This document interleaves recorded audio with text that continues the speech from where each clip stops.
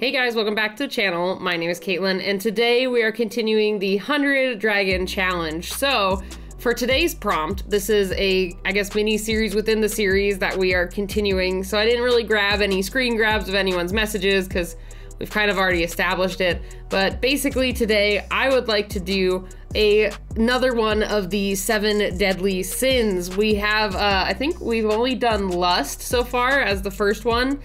So today I wanted to do gluttony. I thought gluttony would fit really well with like a Halloween theme, and I could make this one super creepy. So let's jump in and get this started. So first off, I knew I wanted to do kind of a more, I guess, fat, big dragon, and I wanted it to just have these really gnarly teeth, and I wanted it to kind of fit the season. We are like right around the corner from Halloween, and I thought we could make a really cool, creepy monster dragon combo, just this really big, grotesque, weird thing. So I knew for sure I wanted big mouth, big teeth, lots of folds, lots of skin going on. So I first thought of doing, I don't know what it's called. I bet there's a technical term, but like, I guess more of a mandible jaw with like 2 sides to it. But then I also like the idea of having like 2 jaws. So it has the main top jaw and then 2 bottom jaws. So then it has a bunch of teeth, and it would just look really cool in like a horror game or movie. And I just really liked that idea. And then on top of it, just having these big giant mouths that were just open and like blood dripping out of it and like some spit and other things. But then I took it even further and grabbed a little bit of inspiration from insects, and then it's called a water bear, which is a organism that lives in the water. It's super small, but if you look it up, it's a very interesting looking creature. So I kind of combined those inspirations with like these dragon elements and made it kind of insectoid. Like I was thinking of it having like pincers or like smaller tendrily arms up by its mouth. So then if you think about it, it's like shoveling food into its mouths. And I also decided to make it multi-mouthed. I mean, it's gluttony. It has to find a way to eat as much food as possible and just ingest and keep eating and eating and eating. So I thought, well, first of all, we can make it like a Cerberus dragon. It has like 3 heads, and then I put a mouth kind of on its back, similar to my Lovecraftian Monster Mash I did not too long ago. And then instead of just normal spikes, it just has teeth. It just has a bunch of intense, jagged teeth where spikes would be. So with my rough concepting figured out, it was time to jump in and sketch this. So first, I did start the drawing off in a placement that I didn't like. I felt that basically the pose looked like it was too straight on. You were gonna lose a lot of the detail that I worked on figuring out in the rough sketch. Like you wouldn't be able to see the teeth on its back or like the ones I had planned on the side. So I just erased that entire pose and started anew. But with that, I accidentally offset the dragon a little bit too much to the right. I knew it was gonna have kind of more of a short, stubby body, but I overcompensated and put way too much room on like the left side compared to how much stuff is on the right. I mean, it's kind of centered, but not really. I should have centered it more where the heads and torso are, since that's where the primary bulk of this creature is. So even with that kind of off-centering problem and everything, I just trudged along. I didn't really realize it till later, but I added all the cool teeth, and I had fun just figuring out these big giant mouths and like basically making the teeth as gnarly as possible, just putting them coming out of every little crevice in the mouth, like some closer to where the jaws connect, and then trying to figure out where I wanted to put the little mandible things.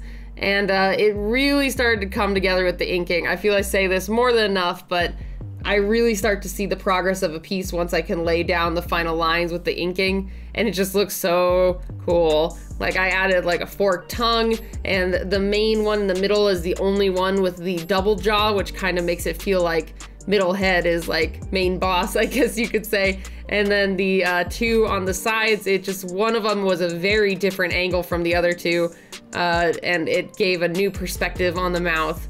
And this thing looks so weird and creepy. It just has this insectoid slash weird parasite look to it, and I just love it. It is way over the top. I know I've been doing way more creepy stuff, and I'm completely happy with that. I love doing creepy art, and I don't do it as much as I used to, but I'm slowly getting back into it, and you guys seem to love it too. So let me know. I'd love to know as well. I think we did a poll on the last dragon on which one to do next, and I totally forgot to check that before I did this, but I want to know what deadly sin should I do next. I might creepify it depending on what it is. Gluttony was really like, it was just kind of a default for me to think about creepifying it. I'm like, this thing has to be creepy, it has to be grotesque, we got to make it gnarly and sick and cool. But the other ones, I think we have a lot more room for other interpretation, but I know there has to be a few that I could easily make also creepy. This one is just so easy to make creepy just because it's gross. It has all these big mouths and saliva and blood, and I could do so much with just like the idea of this thing nonstop eating and ingesting and being so gross. I also got some fun comments. I showed it to a couple more art friends while I was working, and they're like, man, the little legs and body kind of remind me of like an English bulldog or like a cute fat rough like dog with all like the fat rolls and such. And I'm like, well, I mean, if this was dog sized, I feel it would be just as frightening as if it was dragon sized. I think either way, it would just be either an ankle muncher and it would just like tear the crap out of your calves and legs, or if it was full size, it would just eat you in one go, and I feel I'd rather have that instead of slowly being eaten by my feet. I know that totally was a complete weird aside. I don't know why my brain traveled on that way, but something to think about depending on the size of this creature. And now it's time to get in and do the colors. So I wanted to pick colors that were reminiscent of hunger. So a lot of fast food chains choose red and yellow and orange because they tend to make people hungry. Specifically, I think red is the top color for like hunger and making people hungry and making a response to food. Fun fact, so next time you go out and get some fast food, look at what colors they use for their logo and their decor and everything. I bet you will find most of them are in the red to yellow range. So with that in mind, I really wanted to highlight some reds and yellows, and I also wanted to make this thing pretty gross and do some weird fleshy colors for its body as well. So I primarily made the reds and pinks in the mouth, and then later on I do add some little fun bits of blood. And then the body, like I said, I wanted it to be much more like a weird fleshy mass, and so I mostly leaned on those yellows and oranges and like a tannish, pinkish, palish color, like a weird kind of, I really think if you guys look up water bear, it will look exactly like what I was thinking when I was doing this, because it's just this weird tan pale color that's super grotesque and makes it look really gnarly.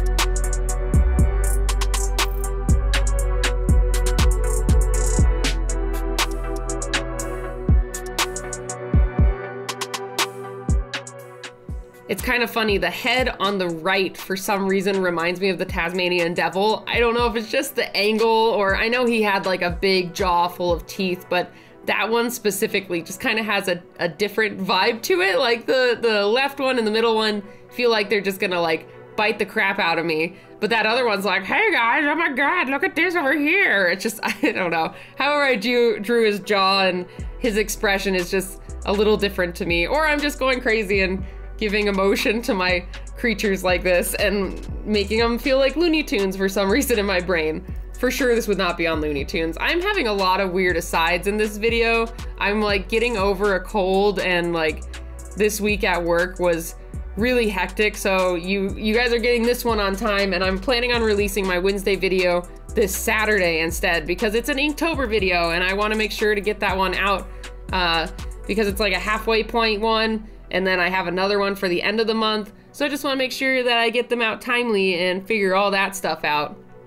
But yeah, I've just been kind of going on weird asides for this video because this is also a weird dragon, and I don't know much else to talk about because it's just this gross big flesh monster with big teeth and blood and like looks into your soul and looks like it would just eat you right up, and it's creepy.